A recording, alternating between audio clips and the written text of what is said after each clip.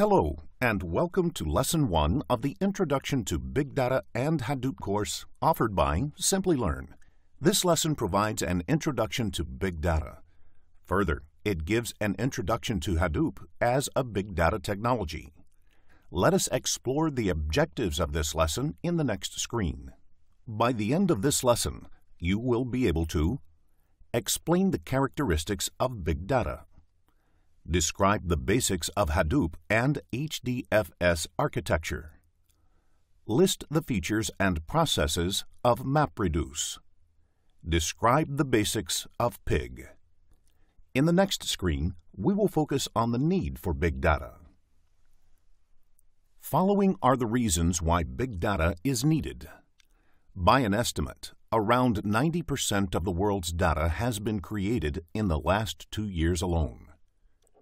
Moreover, 80% of the data is unstructured or available in widely varying structures which are difficult to analyze. As IT systems are being developed, it has been observed that structured formats like databases have some limitations with respect to handling large quantities of data.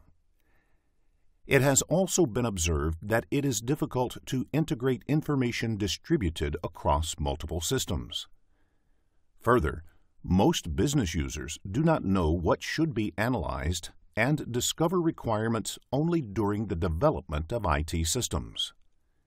As data has grown, so have data lakes within enterprises. Potentially valuable data for varied systems such as Enterprise Resource Planning, or ERP, and Supply Chain Management, or SCM, are either dormant or discarded. It is often too expensive to integrate large volumes of unstructured data.